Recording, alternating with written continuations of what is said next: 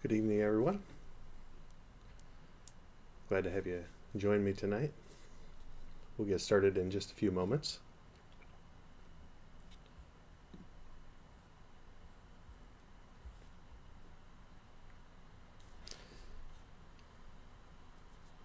See a few of you on here already.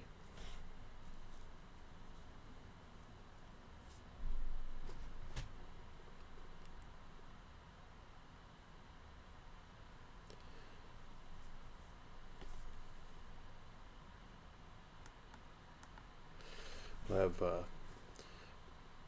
series of discussions over the next so many weeks, except for the first week of December, which is the Family Faith Night. But over these weeks, we'll be covering the last things of the church. Good evening, Paulette. Good to see you. See Pam watching. We'll I think these are some important discussions to have, especially at the end of the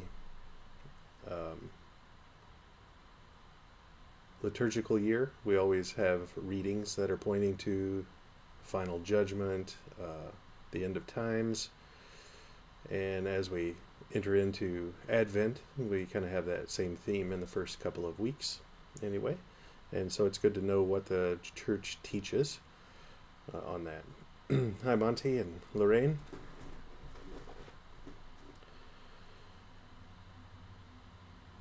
Hoping everybody's doing well tonight.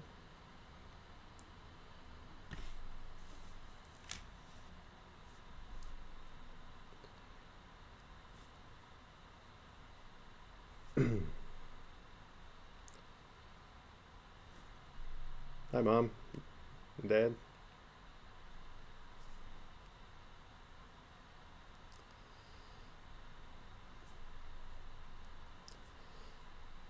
Hi, Diana.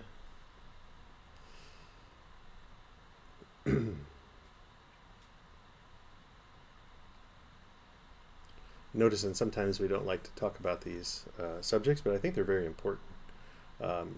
And especially tonight, where we'll focus on the first of the last things, which is death.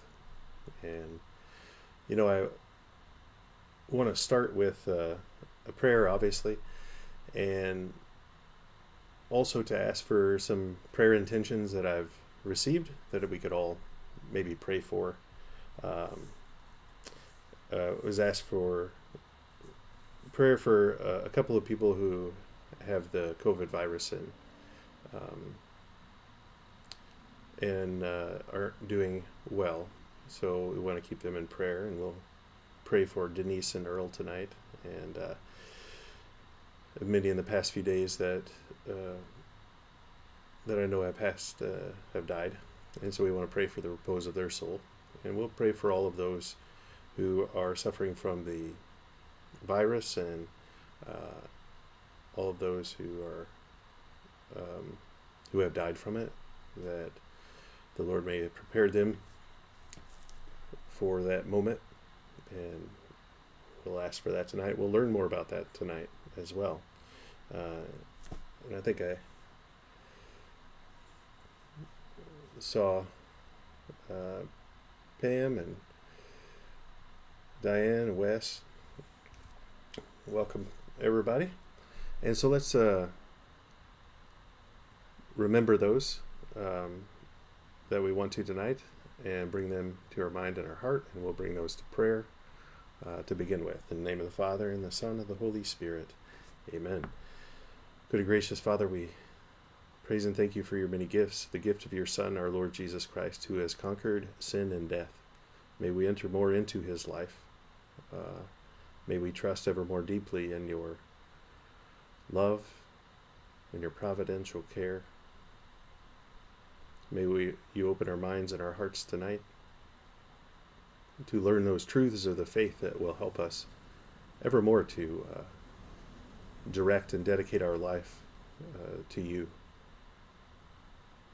May you protect our time together, and always draw us ever closer to your most sacred heart.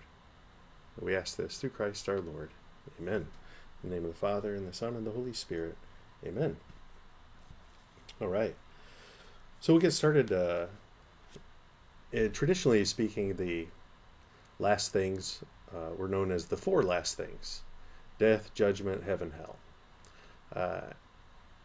But just kind of following the basis of the Catechism, there are a few other things in there, and so we're going to take a look at some of the other ones: death, judgment, heaven, purgatory, hell, resurrection, and new creation, because the Scriptures teach us about the new creation. And I'm going to stick very closely to the revelation of the church, the revelation by God to the church, and its continual kind of teaching on it throughout the centuries. And so we'll follow, if you got your Bible and your catechism, there's a link that you can go to on our website that has an outline for tonight, and it has many of those references to the catechism and the scriptures that we will be looking at tonight. And that way we're not going to base this on the private revelation or any of that. You can look at some of those, but they always need to match up with the teaching of the church, because indeed they are private revelation. There's oftentimes too, one of the reasons I wanted to talk about this is there's been a lot of talk around the end times and these type of things out there, and I think it can be a danger to get bogged down into the private revelations and what they've said and all of these things, but to really just understand what the church teaches, and then to live our life faithfully with Christ. That's what we're supposed to do. As we'll find out later on, Jesus said no one knows the time or the hour. And that goes for our own death as well as for the end of time completely. And so we'll dig through some of this stuff and hopefully get a better foundation on it.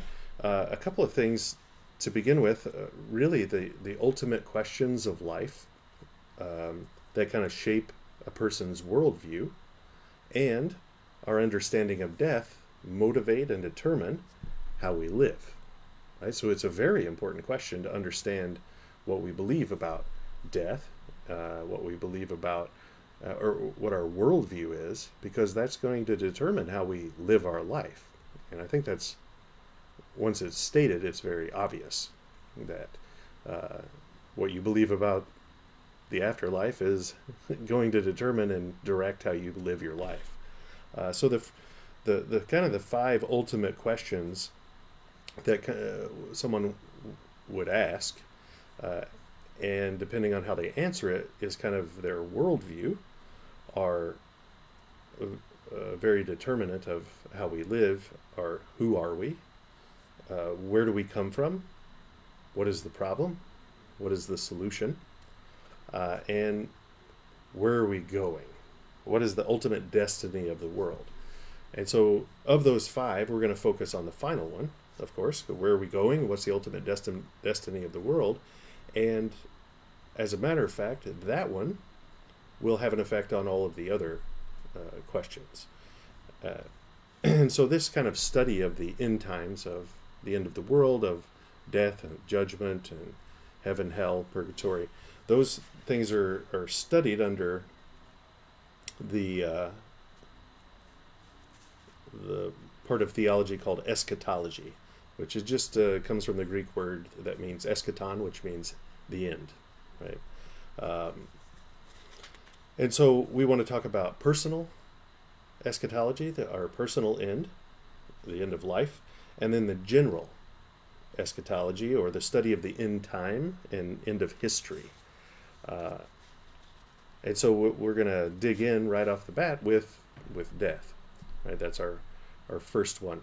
Now, Pope Benedict kind of made this observation about death in modern times, and how it's kind of self-contradictory many times, because in one way we hide it away. Right? We have modern medicine and and things. It's unseemly. It kind of must be hidden.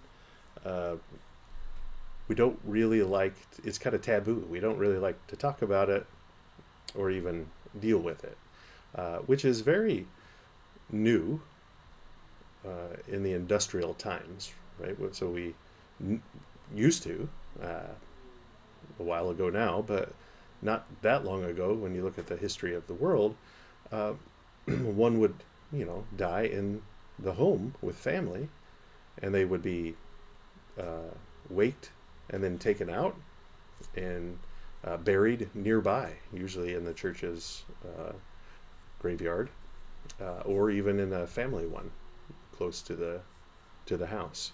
So it was very, very much a real part of life. And now it's kind of moved out of our life, and so it's kind of something we don't like to talk about. We don't like to think about. I mean, it makes sense in certain sense that we don't like to talk about it, but it is a reality. Now, on the other hand, Pope Benedict said that modern television glorifies death. I mean, you're hard pressed to get to change the channel 5 times and not find some form of death happening. The shooting, violence in movies and things. There's death. So in two opposite ways, there's still this fascination with it, and ultimately, that's the thing. I mean, all modern literature, the great writings, they focused on some kind of death at the end of the book, and there's still this fascination with it. So it's good for us to understand it correctly. What is the biblical vision of death, and what is the Catholic vision of death, which is the same? And what does it mean? So what is death?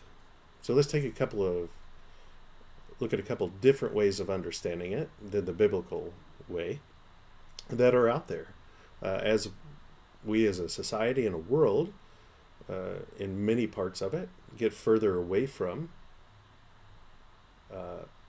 any type of faith in God, more and more these are the ways that people think, even if they wouldn't be able to put words to it necessarily, but many people think this way, one of these ways.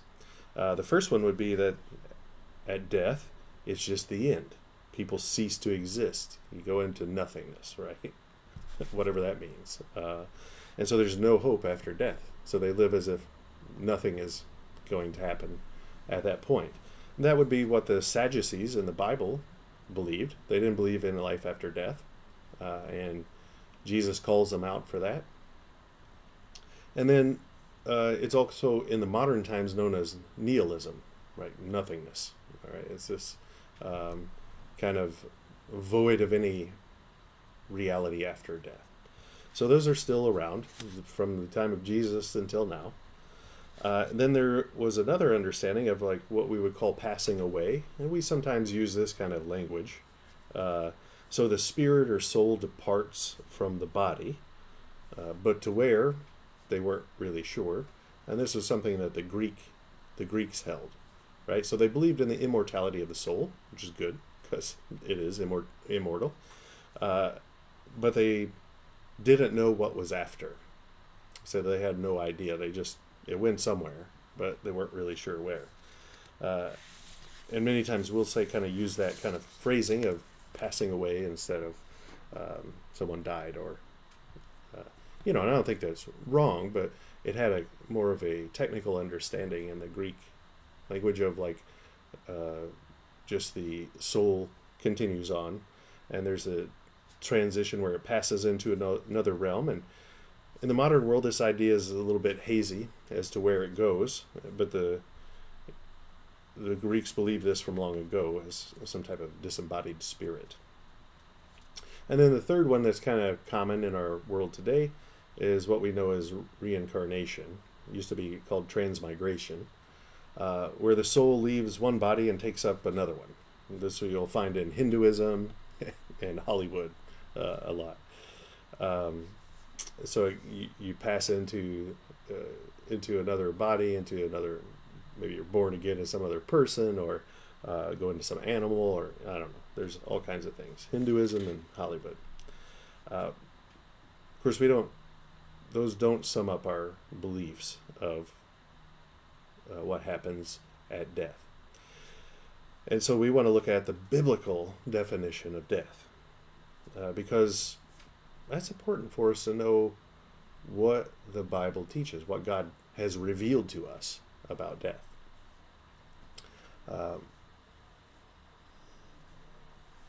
And let me...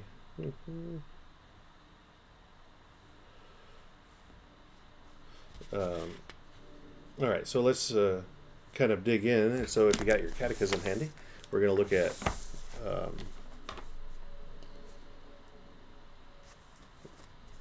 paragraph 105.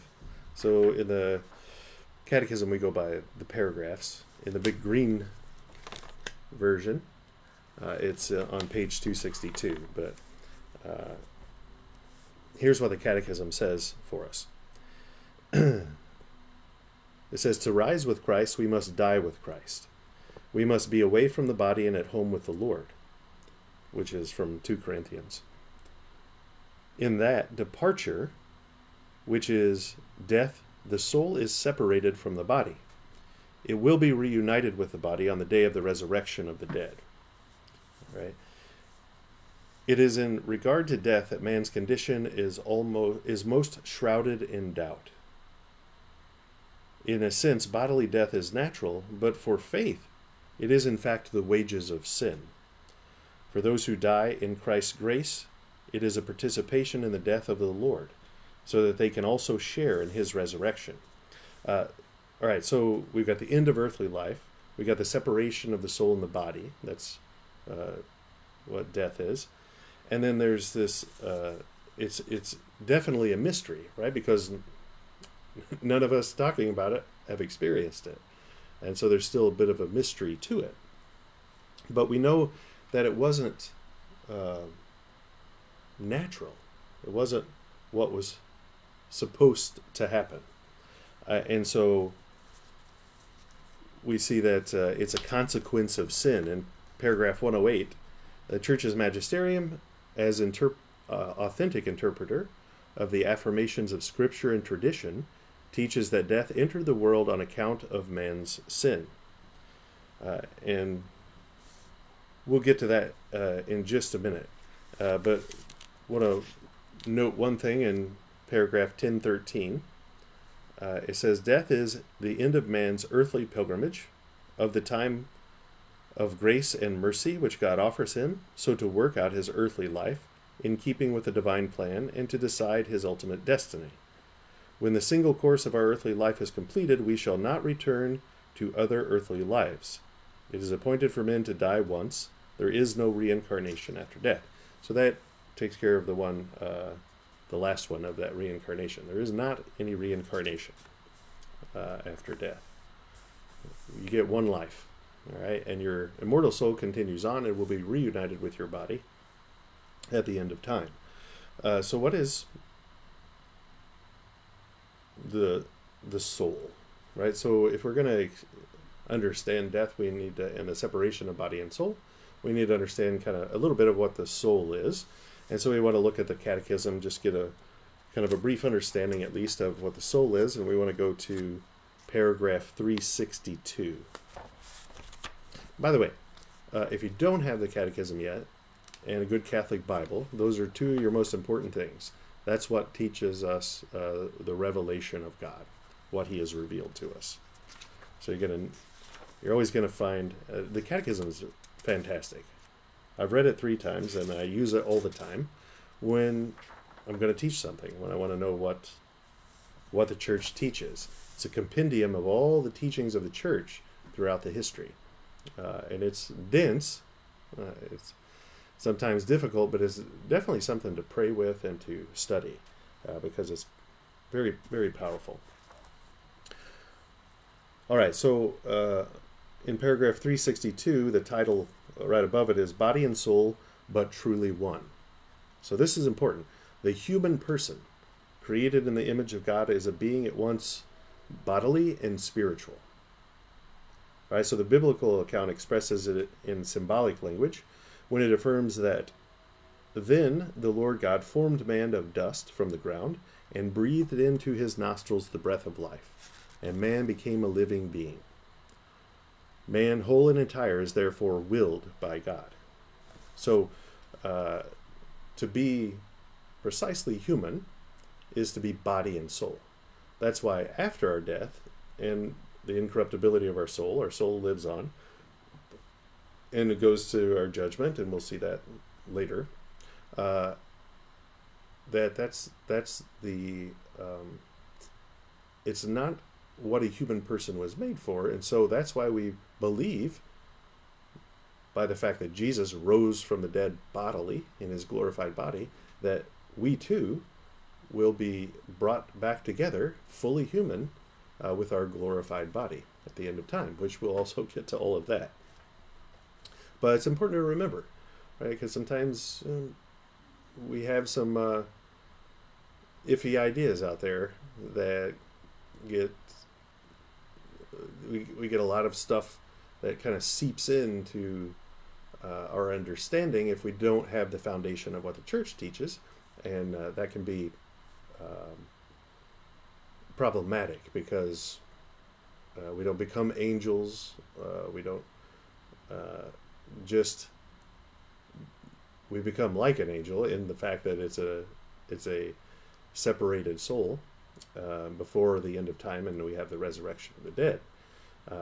But we don't become something different than we are. We remain human beings awaiting the resurrection of the body.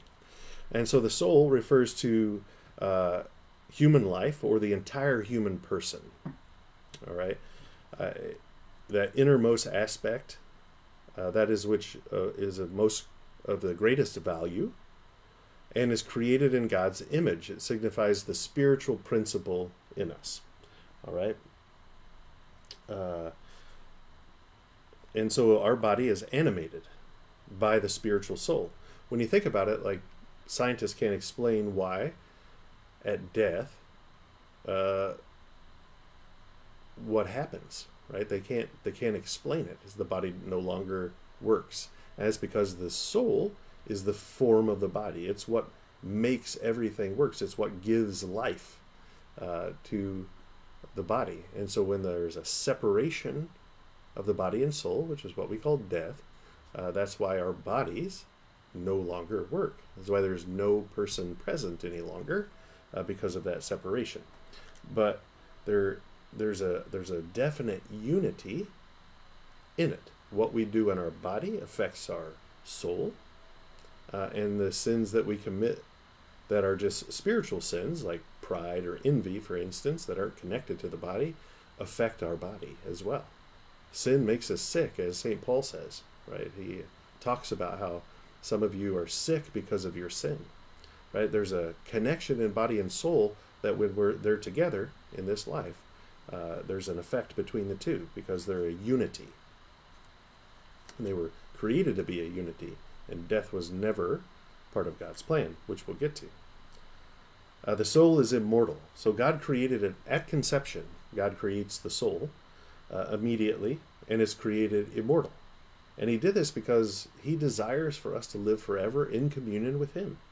It's our destiny to be in union with God. That's what he created us for. So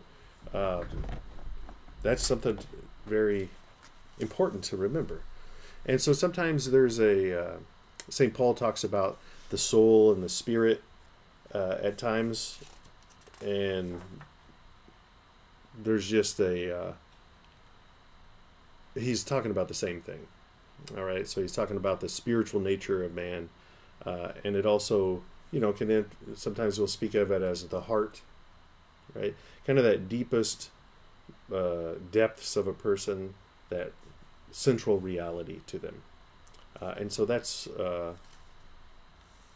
what the soul is, real quickly, just so we understand what we're talking about when we talk about the separation of the soul and the body.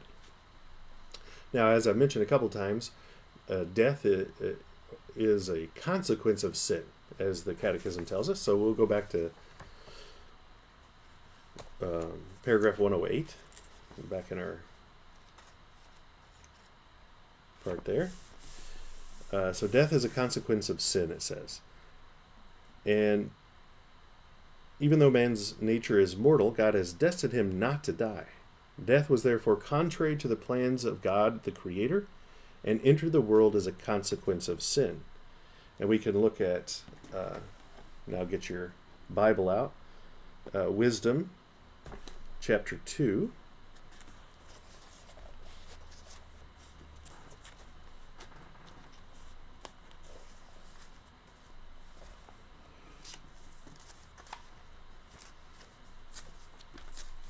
We got find wisdom. There it is.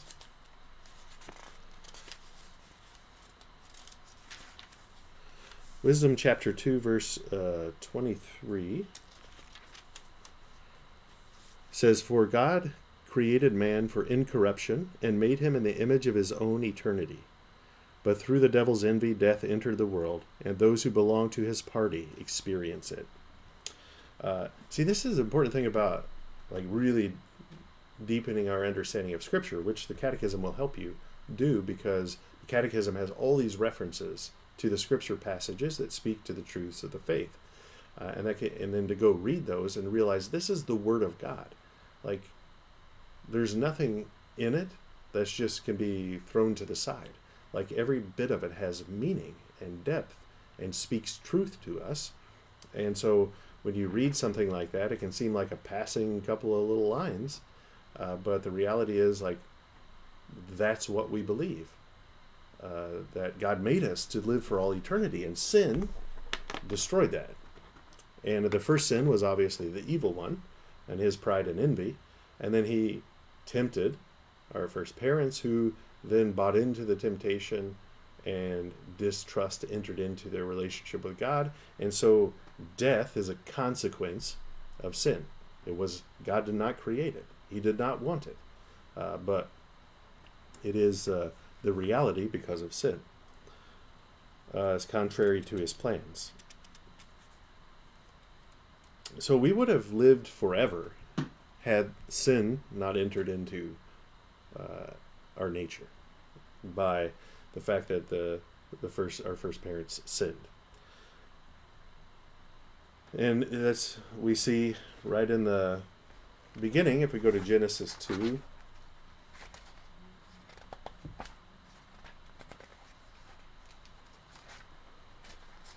big book of Genesis.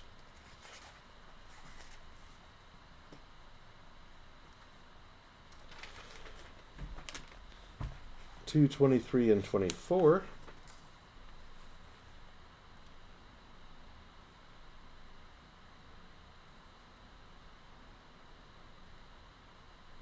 Oh, sorry. Yeah, so that was 2:23 and 24 are obviously before the fall, when God created Eve out of Adam, and he says, "This at last is bone of my bones, of flesh of my flesh. She shall be called woman, because she was taken out of man. Therefore a man leaves his father and his mother and clings to his wife, and the two become one flesh. And the man and his wife were both naked and were not ashamed." See, there's an integrity that was there. That's why they were naked without shame, because there's an integrity, and they didn't, as we tend to struggle with today because of sin, we didn't see one another as objects, right? When they saw the body, they saw the person. And think about that for a moment. Like, there was this kind of intimacy where you could look at the person, at their body, and it showed forth who they were as a person. And now we tend to, with sin entering the world, we tend to objectify others and to look not past their body, not to see the person that lies within, that is, so to speak, because of sin. And so that's why we look at that. And he didn't make death, because we see in 3 chapter 3, the temptation. But God said, "You shall not eat of the fruit of the tree which is in the midst of the garden, neither shall you touch it, lest you die." But the serpent said to the woman, "You will not die, for God knows that when you eat of this, your eyes will be opened, and you will be like God, knowing good and evil." And so they ate the fruit. And then we see in 3:19, there's this kind of, as God's going through the punishments of sin, right? Because that's sin is a it has punishments that go along with it, which are just part and parcel with the sin. So we bring it upon ourselves. And so God voices what those are. And the final one, he says, make sure I get the right one, 19, "In the sweat of your face," as he's speaking to the man, "in the sweat of your face you shall eat bread till you return to the ground. For out of it you were taken, you are dust, and to dust you shall return." Which we're all familiar with from Ash Wednesday.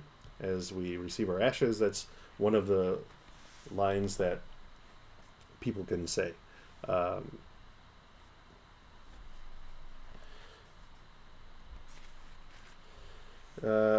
Michelle, just wait a bit on that.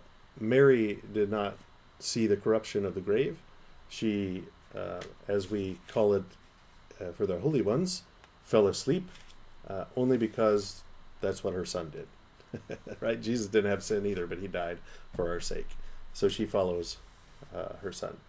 But she did not die because of sin, but in order to be, in order to imitate her son and to show us how to do it as well. We could do, it'd be a lot bigger answer, but I'll have to get to that maybe later on. All right, so there's also this kind of there's this idea out there that it's kind of what you would call the evolutionary view, that death is part of this world, part of life. But let's just look at Wisdom, chapter 1, verses 12 through 15. And this is what it says. It says, "Do not invite death by error of your life, nor bring on destruction by the works of your hands, because God did not make death, and he does not delight in the death of the living. For he created all things that they might exist, and the creatures of the world are wholesome, and there is no destructive poison in them. And the dominion of Hades is not on earth, for righteousness is immortal. But ungodly men, by their words and deeds, summoned death. Considering him a friend, they pined away, and they made a covenant with him, because they are fit to belong to his party. For God created man for incorruption, and made him in the image of his own eternity. But through the devil's envy, death entered the world, and those who belong to his party experience it." So where does death come from? We see that it comes from sin. Sin leads to death because we are damaging or breaking our relationship with God. Because our spiritual nature, which is the form of our body, right? So it gives life to our body, is meant for union with God.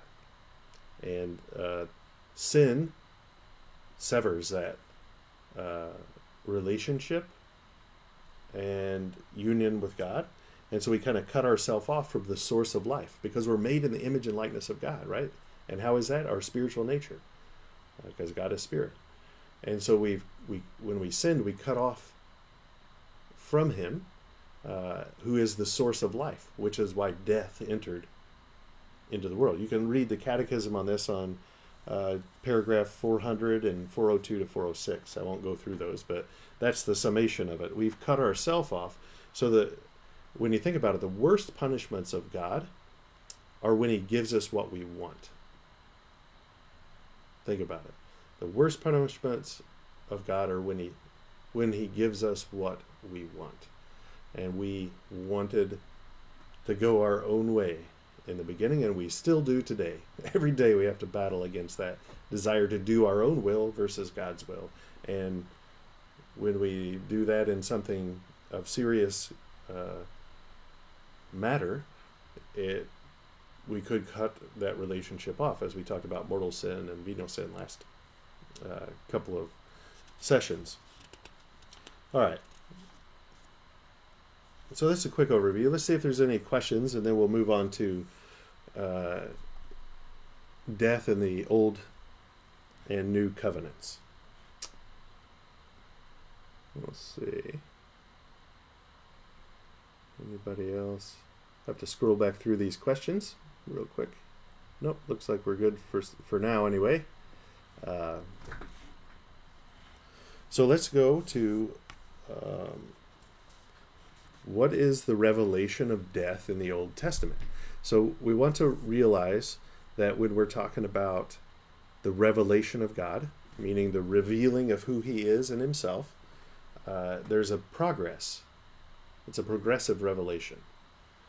So throughout the Old Testament, the understanding deepens and is purified and is prepared for the final revelation when God sends his Son into the world to reveal his heart. And so you're going to find often a very pessimistic view of death in the Old Testament, which is going to explain why the Sadducees saw no life after death, because they only followed the first 5 books of the Bible, called the Pentateuch, or the book of Moses, the Torah. And so that's, even though Jesus reprimands them and shows that it does speak about life after death in the Torah, in those 5 books, when he quotes to them after they try to trip him up. We'll take a look at that. But let's just look at a few of the verses from the Old Testament, and if you have the handout pulled up or something,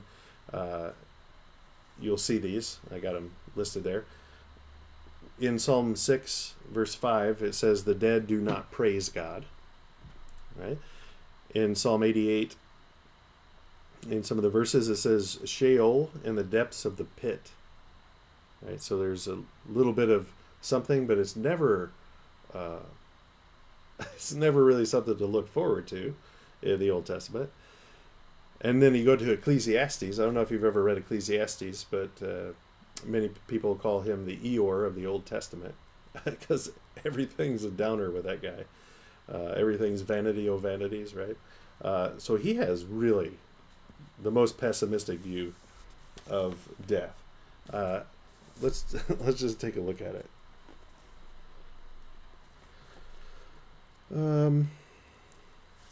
We read a little bit from it a while ago. This one is in chapter 3. Now, the very beginning of chapter 3 we often use in funerals. You know, a time for this, a time for that. But little later on, we stop before we get to this part. 16. So, judgment and future belong to God is the title they give it. He said, "Moreover, I saw under the sun that in the place of justice, even there was wickedness, and in the place of righteousness, even there was wickedness. I said in my heart, God will judge the righteous and the wicked, for he has appointed a time for every matter and for every work. I said in my heart with regard to the sons of men, that God is testing them to show them that they are but beasts. For the fate of the sons of men and the fate of beasts is the same. As one dies, so dies the other. They all have the same breath, and man has no advantage over the beasts, for all is vanity. All go to one place, all are from the dust, and all turn to dust again. Who knows whether the spirit of man goes upward and the spirit of the beast goes down to the earth? So I saw that there is nothing better than that a man should enjoy his work, for that is his lot. Who can bring him to see what will be after him?" So, I mean, it's a very pessimistic view of death. I mean, and they didn't know it. It hadn't been revealed completely by Jesus. So we see that there was a couple of exceptions of this pessimism of what happens after death, or nothing happens after death, in the Old Testament, and that was Enoch in Genesis 5:24, who was, walking with God and then was taken up. He just kind of disappears, and that's about all you hear about it. But it's always one of those things where the rabbis and things spoke of it as that. And then again with Elijah in 2 Kings chapter 2, Elijah, we know, was taken up in a fiery chariot. So those are kind of two exceptions to that pessimistic rule. There seems to be something with God after death. And then there's a few passages that speak to a hope for resurrection. So this one in the book of Job, Job 19:25.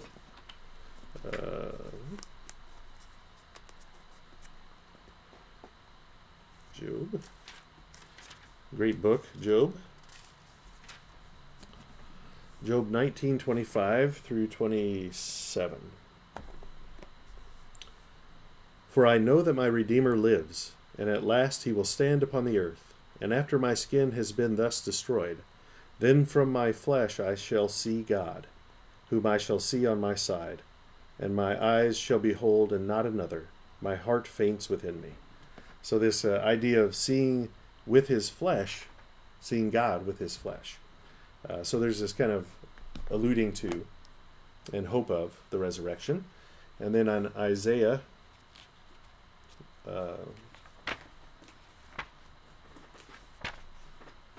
Isaiah chapter 26, verse 19.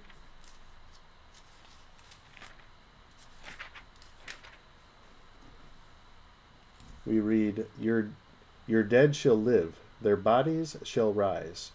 O dwellers in the dust, awake and sing for joy.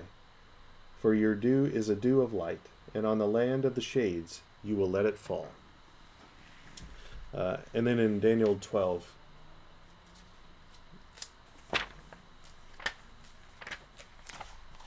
Daniel 12,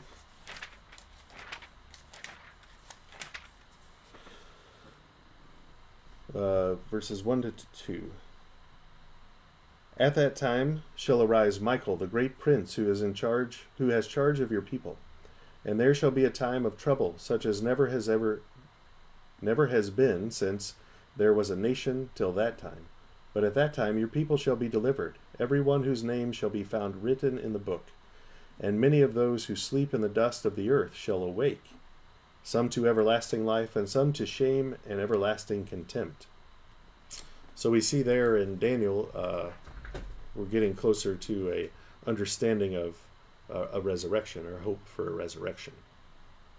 All right, now this is important because Christ has changed everything about what we believe in the resurrection by his death. All right, so we'll go look at paragraph 1009 in the Catechism. It states, death is transformed by Christ. Jesus, the Son of God, also himself suffered the death that is part of the human condition because of sin. Yet despite his anguish, as he faced death, he accepted it in an act of complete and free submission to the Father's will. The obedience of Jesus has transformed the curse of death into a blessing.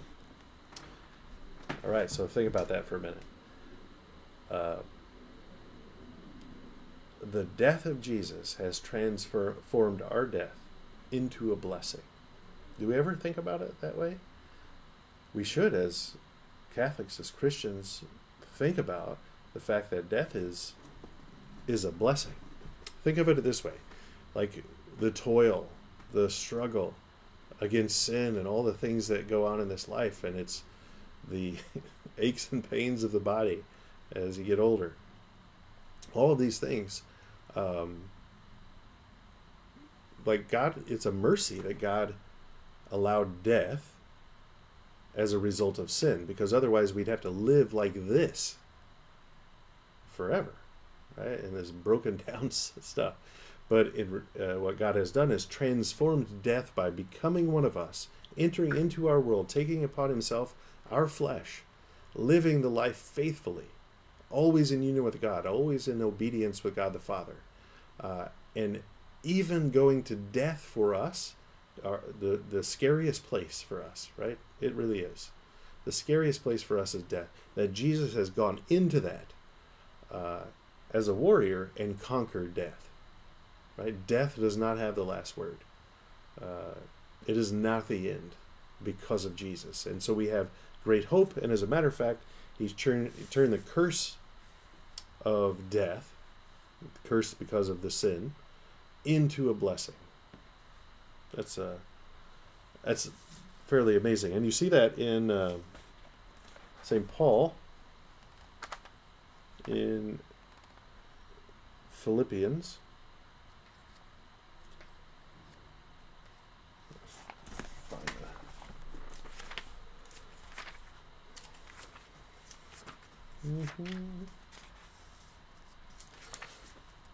All right, Philippians 1, verse 21. For to me, to live is Christ, and to die is gain. To me, to live is Christ, and to die is gain. It's also right there in quoted in the Catechism in paragraph 1010, where it says, because of Christ, Christian death has a positive meaning.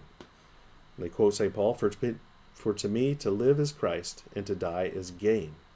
The saying is sure, if we have died with him, we will also live with him.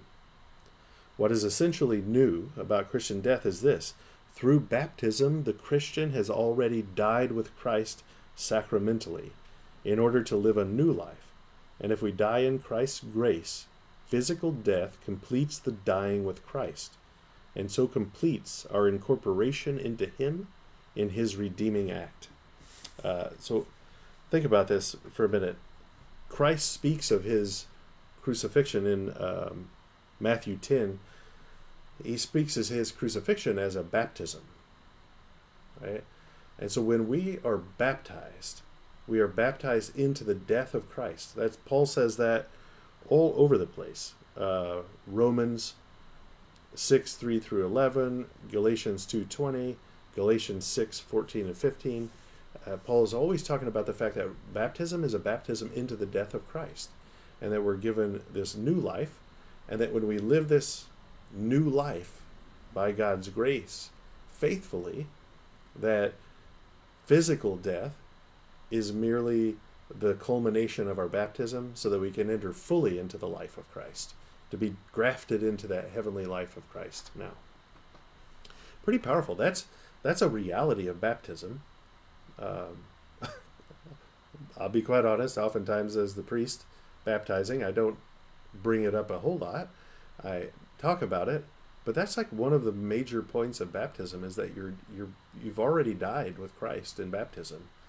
And to live that new life, physical death at the end of our life, is merely the finishing off of baptism, what has begun in baptism, so that we can enter fully into the life of heaven, the life of Christ being part of his body. It's the completion of our participation in the cross. So this brings up a good point. The fact is, we hear a lot of, I've mentioned it a bunch of times, health and wealth gospel, right? God wants you to be healthy and wealthy. No, God wants you in heaven. All right, the health and wealth gospel is nowhere in these scriptures. What God says is that he will always be there, that we need not worry about the simple things of life, that God provides those for us. But he does promise us also suffering, because sin has broken this world. And he doesn't just fix it with a snap of his fingers, but he invites us into picking up our cross and following Jesus. And so that eventually is a dying of self. I think it was Venerable Fulton Sheen who said, the Christian is not afraid of physical death, because each day they die with Christ by picking up their cross and following him, by making those little sacrifices each day. So by the time they reach that, they're not afraid, because they've died 1,000 times, right? You know, just this idea of like recognizing that the suffering in this life, we unite with Jesus on his cross, and that's our cross, and we are prepared and purified for eternal life.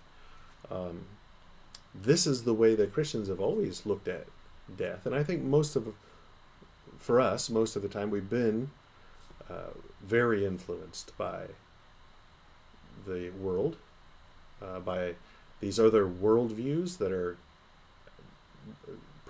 virtually, they are incompatible with Christianity.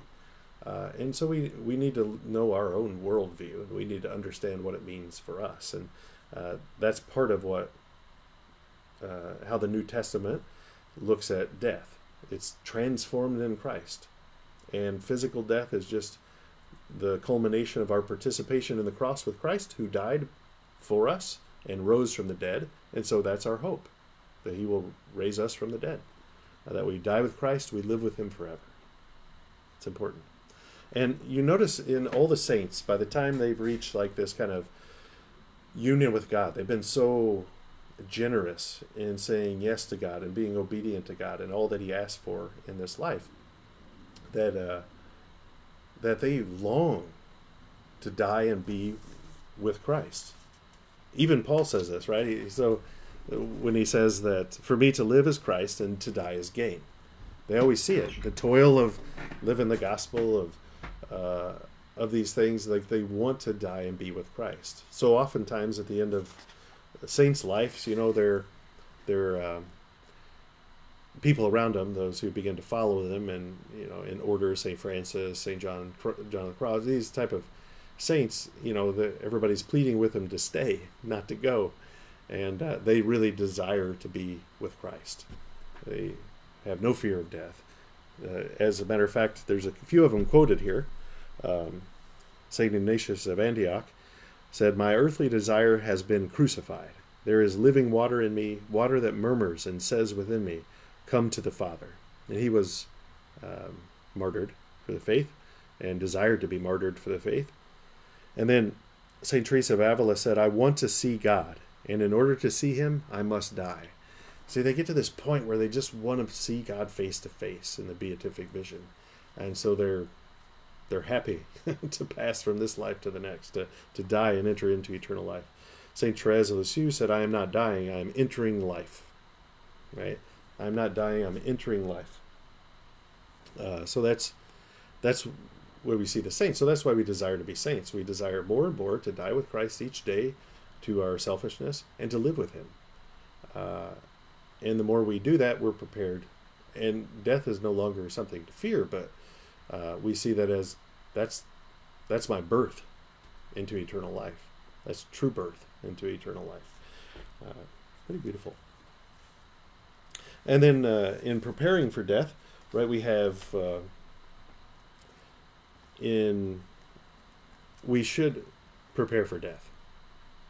There's an old practice of the church called memento mori, remember your death, right? So I don't know where I put it. I have a skull around here somewhere. But it's kind of a reminder. It's not meant to be morbid or anything, but it's a reminder of, like, and many of the saints would have the skulls on their desk in their pictures and stuff as saints, because they just were reminding themselves, like, that one day will be me, and I need to live each day for God, because I don't know how many days I have. And so I want to live each day to the fullest for God. And it kind of keeps you focused on what's most important, right? Oftentimes when we get off track and fall into sin, it's because we've lost focus on eternal life and living for God. And so we gratify the desires of the flesh and the lowly desires instead of living for God. So to be prepared for our death is a good thing. In the ancient litany of the saints, for instance, we pray, "From a sudden and unforeseen death, deliver us, O Lord." Right? Oftentimes that's what I hear people want, a sudden and unforeseen death. No. We want to be prepared for death.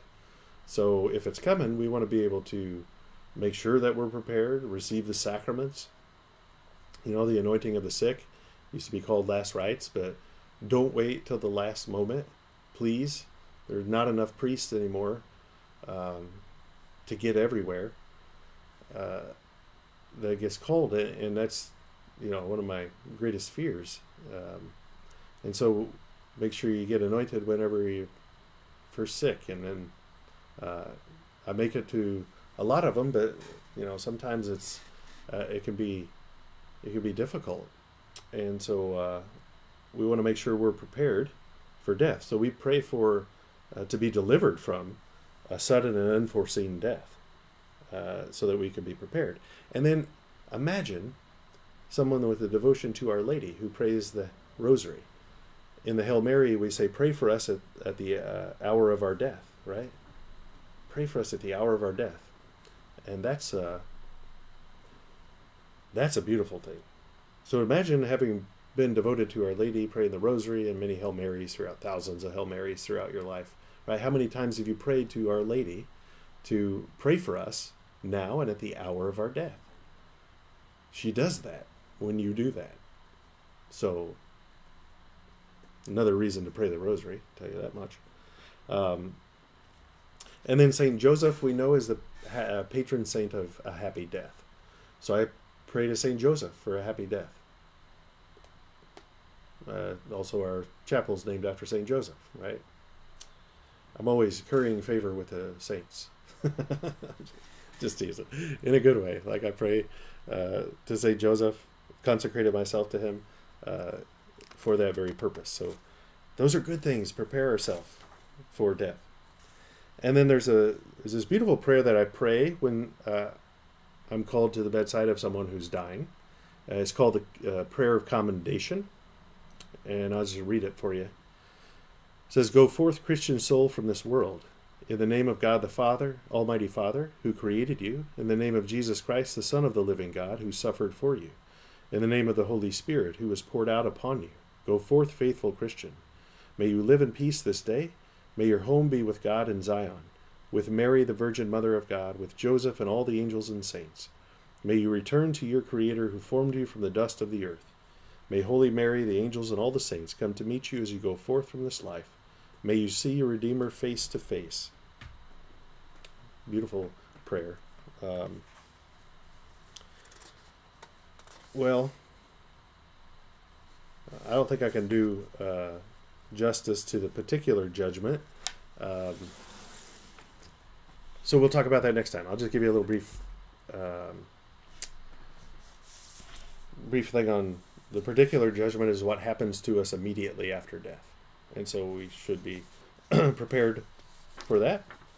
And so we'll look at that next time, and we'll probably get into, because that won't take very long.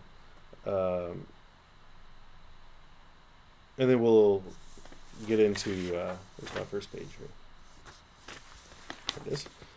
Then we'll take a look at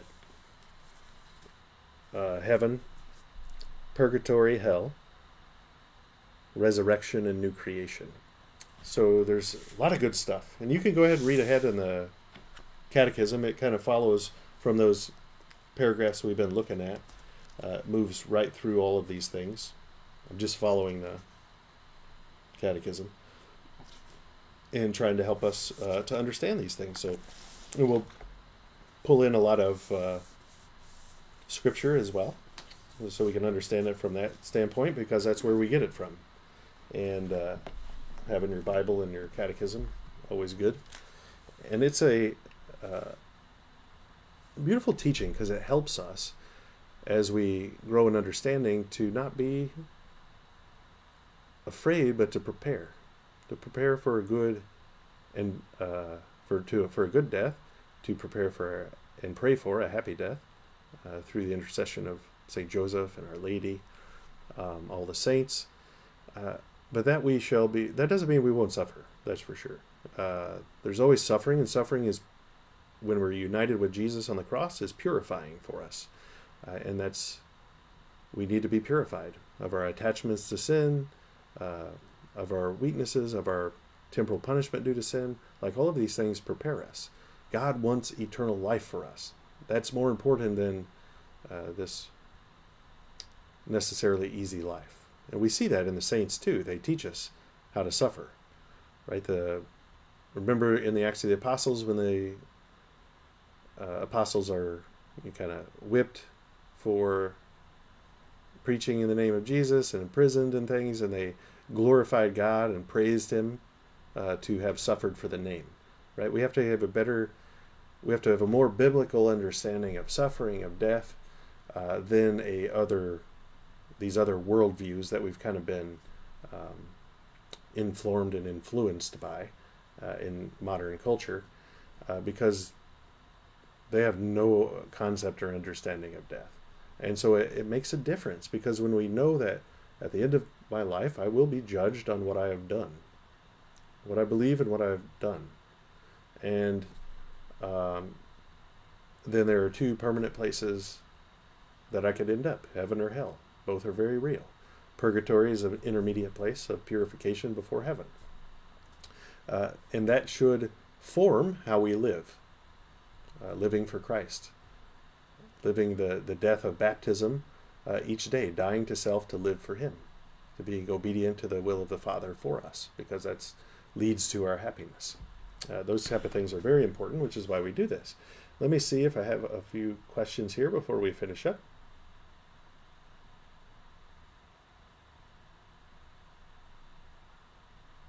Oh, yeah. Anytime I'm speaking here, I'm never saying we should, like, they longed to be with Christ, so they longed for that death. That doesn't mean we get to choose when that is, right? That's never something I would ever say. That's never something the church teaches. So that is a big thing in this world today, euthanasia, right? That's not a thing. That's a sin. Taking it into our own hands is not within our ability, and not what God wants. We're always prepared for it. The whole thing is this longing for God, to be with him, to be brought into that eternity. That's a beautiful thing, because it purifies us. And every one of them would say, whatever the Lord wants, though. Remember, St. Paul says this. He says, he said, I long to die and to be with Christ. But if it's better for you, and God wants it, for me to toil here, then I will do it for as long as he wants, right? Because there's an indifference there. They desire and long to be fulfilled and fully with God in heaven, but they do whatever he wants, right? It's not in our hands. We are not the author of life or death. God is always the author of life and death. So thanks for bringing that up. St. Thomas More, one of you two, fired it. Picture between St. Padre Pio and my family. Oh, that is me holding Luke Wesley Watson. So I baptized him the other day. He's my buddy from high school and his first kid. So that's what that picture is. Where do these questions go? All right, there we go. So we need to be purified in purgatory before we can see God face to face, or will we see at the moment of death? That depends, Pam, on whether we are free of all sin, attachment to sin, venial sins, all of those things. Whether we're free of all earthly things. You're going to do the suffering here or in purgatory. One of the two. So unite all your little sufferings every day to the Lord for purification. And you can definitely pray to see God immediately, right? To forego purgatory. I think that's what we should do. We should shoot for, always shoot for heaven. Don't shoot for purgatory, because if you miss, it's not good. Shoot for heaven. And so offering those little sacrifices, being purified of sin and those things, all good. And we'll talk about that when we talk about purgatory, because it's important and a good one. We'll get more into that. And praying for a happy death.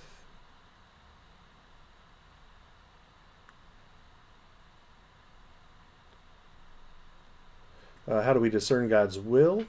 If we pray for a happy death, how we discern God's will? He may not be ready for us. Well, if he's not ready for us, we'll still be here. So we don't really need to worry about it. We need to live each day to the fullest for him, the best we can. You know, and there was I have to look it up. I forget her name. But there was a saint who she's a saint now, Martha Robin, I think is her name. I don't know if she's a saint, venerable maybe, but for 50 years she was bedridden, and she united all of it with the Lord. She saved many souls through that.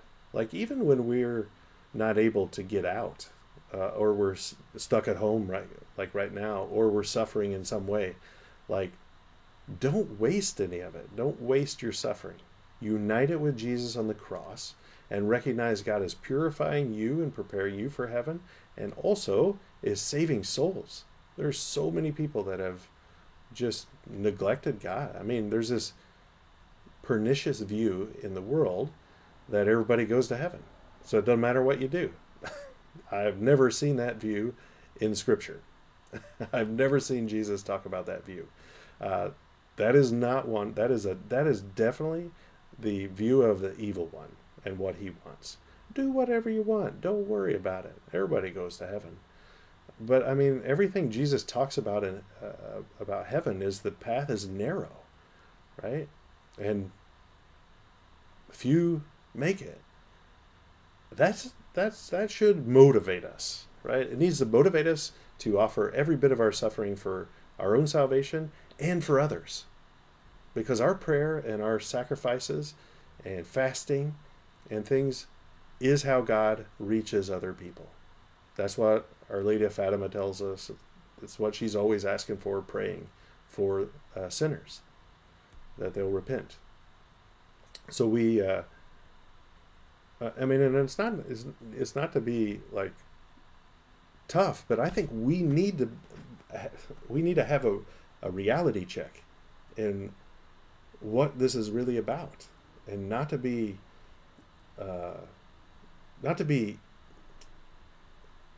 blinded by this worldly understanding of things. That God commands and demands all of us. Right? There isn't anything better either in this world.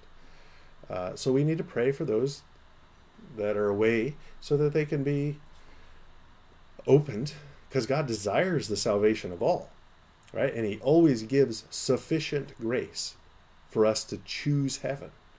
But I'm telling you, don't wait till the last minute. Don't live as if God doesn't exist. What I call practical atheism. Right? People live as if God didn't exist, as if he hadn't said, these things are sins, don't do them. And sin separates us from God, especially mortal sin. So we have to have a very real, true, biblical worldview in order to navigate this life. That doesn't mean that we ever despair of our own sinfulness or stuff, because we always trust in God's mercy. His mercy is always there. The ones that we worry about are the ones that don't even care. They don't even ask God for mercy, right? That's the sin against the Holy Spirit, not recognizing that you need forgiveness from God because of your sin. So we have to be very careful. We have to allow God to mold us in the biblical worldview so that we can help others. Just be quite honest with you. And I don't know, like there's, just to share a little bit quickly here of my own heart, own priestly heart, that God shares some of these things with his priests in this desire. I've said this before. Like, I'd love to be the guy that gets up there on Sunday and just tells you cute little stories in the homily, right? And everybody wants to have over for the barbecue. But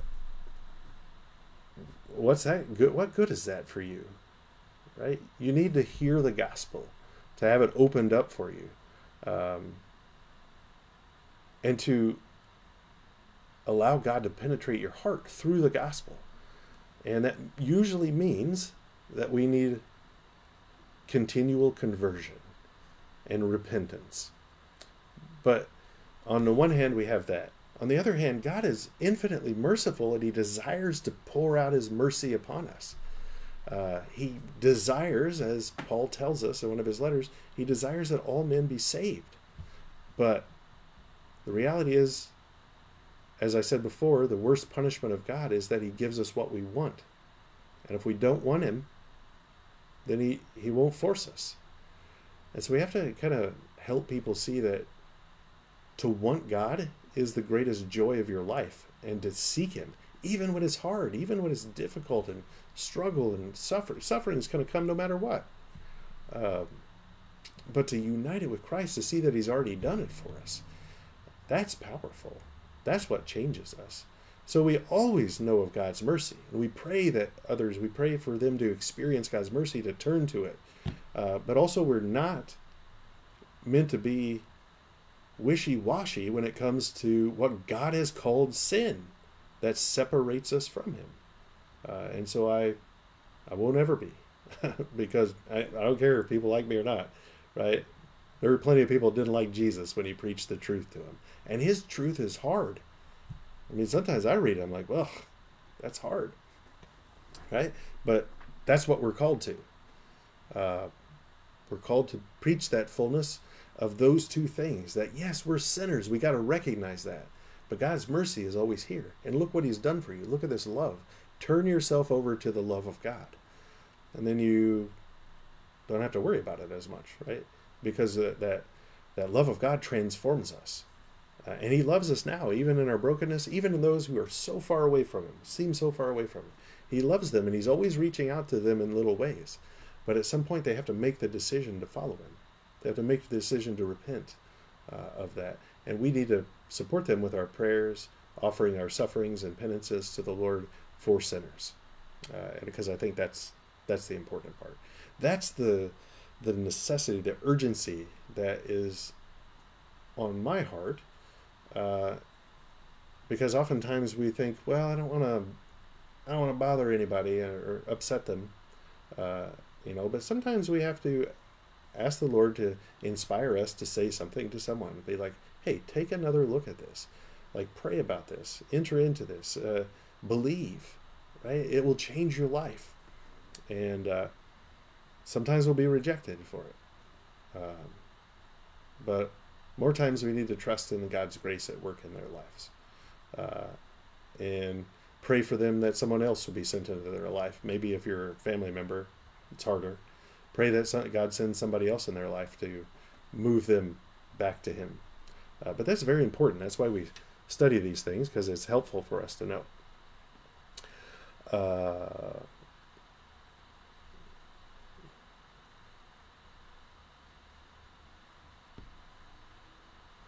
Oh, good. Yeah, you're welcome, Dan. 3 p.m. is the hour of mercy.